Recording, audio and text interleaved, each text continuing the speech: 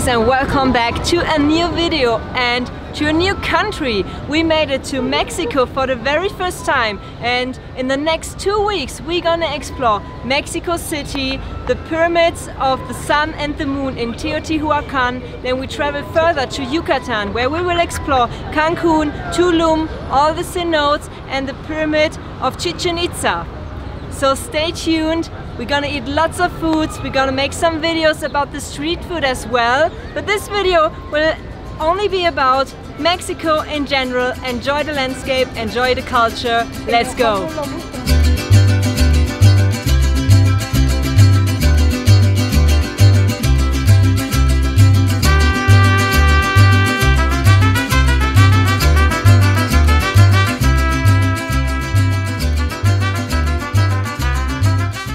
The weather in Mexico City is really nice. We have around 26 degrees, it is sunny, it is not humid, I love it.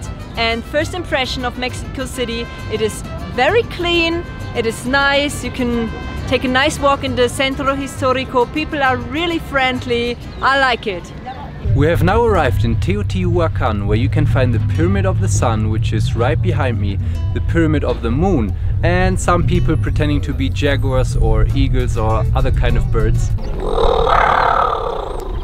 This is actually a World Heritage Site, and the Pyramid of the Sun behind me is the largest pre-Hispanic building of its time. It is believed to be built 100 years AD, so around 2000 years ago. Or in other words, it is super freaking old.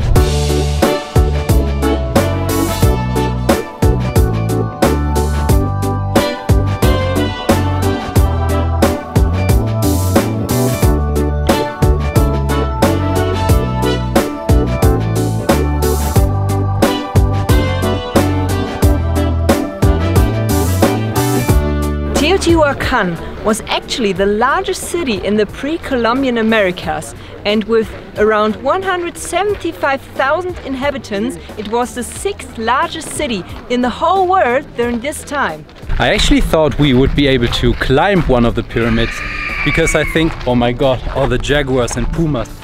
Because I think not too long ago, maybe like 2-3 years, you were allowed to climb it, but it seems like not anymore. And by the way, this is the Pyramid of the Moon, which is almost equally as big as the Pyramid of the Sun.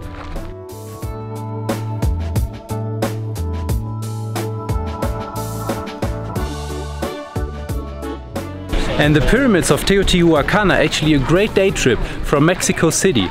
And if you stay there, you only have to make your way to Terminal de Norte, and the bus will take 1 hour and cost you 104 Mexican pesos return. And the entrance to the pyramids is 85 Mexican pesos per person.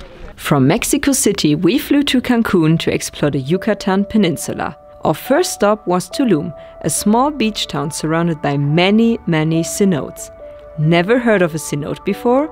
In Yucatan there are large underground cave systems filled with sweet water. In some places the ceiling of these limestone caves collapsed, resulting in a natural deep water sinkhole, also called a cenote. Cenotes are a famous attraction in Tulum and always crowded. There are more than 220 cenotes in this area, and they are all connected by the Sac-Actung underwater system. With a guide, you can actually visit the entrance of the system, and we were lucky enough to get a private tour because we were the only visitors this morning. Sac-Actung is the longest underwater cave on planet Earth, with a length of 370 kilometers. And it is super freaking old. Human bones from the last ice age, 12,000 years ago, have been found in these caves.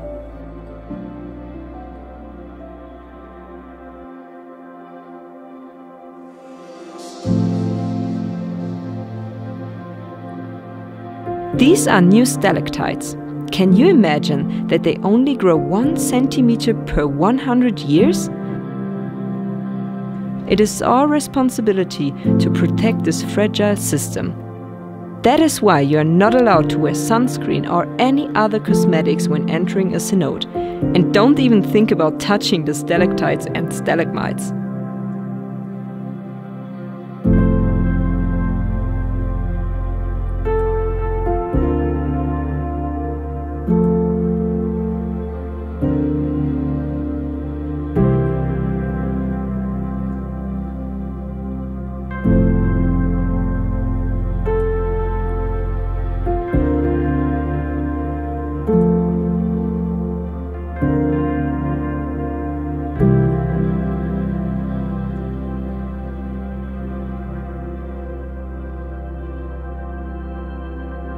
Cutting this video makes me a bit emotional because I remember the feeling of being in this cenote and being so grateful for this life we are living. Experiencing places like this is the reason we gave up our normal life in Germany.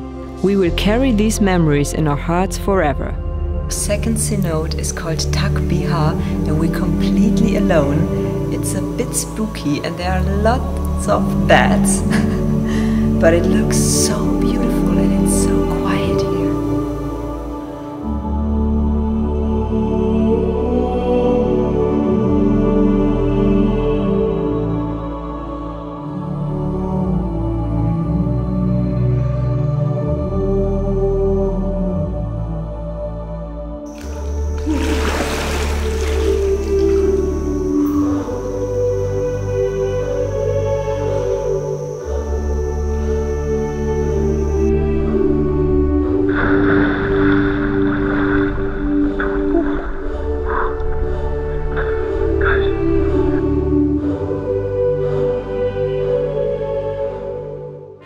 Our second wonder of the world.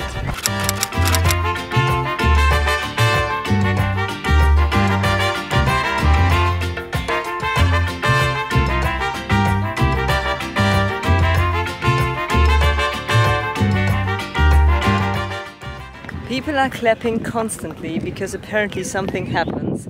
There's a sound coming out of the pyramid. It's so annoying. They are clapping the whole time. And guys, excuse our sound, but we were not allowed to take our tripod and our microphone inside this archaeological site. So, if you're wondering why our sound is different than normally, that's the reason. And it is also freaking hot here. I'm sweating and we're only here for like 20 minutes. We're gonna spend a bit more time here, so I guess my dress will be soaked afterwards. And by the way, Chichén Itzá is not only this huge pyramid right behind me, it's actually a whole complex of ancient buildings, like this one in the back, this one over here, and those over there. So now we're gonna walk around a bit more and explore the other ones too.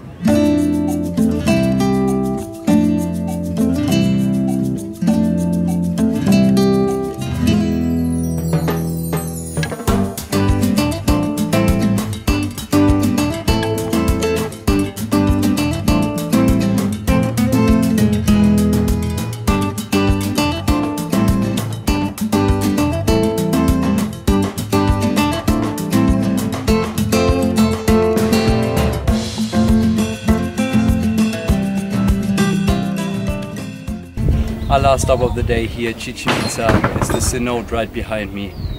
And about an hour and 45 minutes in, we are now gonna call it a day. It is super freaking hot, super freaking humid. We can't stand the heat any longer. It's insane. So we're now gonna head back to the car and drive back to Valladolid.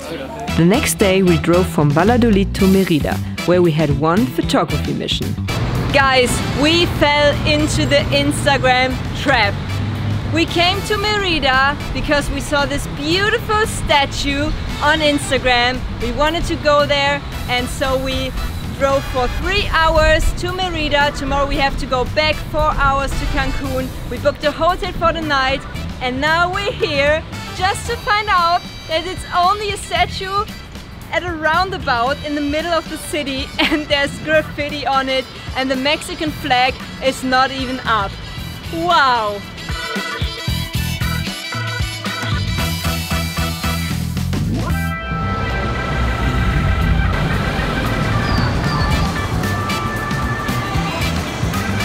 So the next day we drove back to Cancún, which took us 5 hours. We're spending our last days in Mexico, in Cancún, enjoying the good weather and the beautiful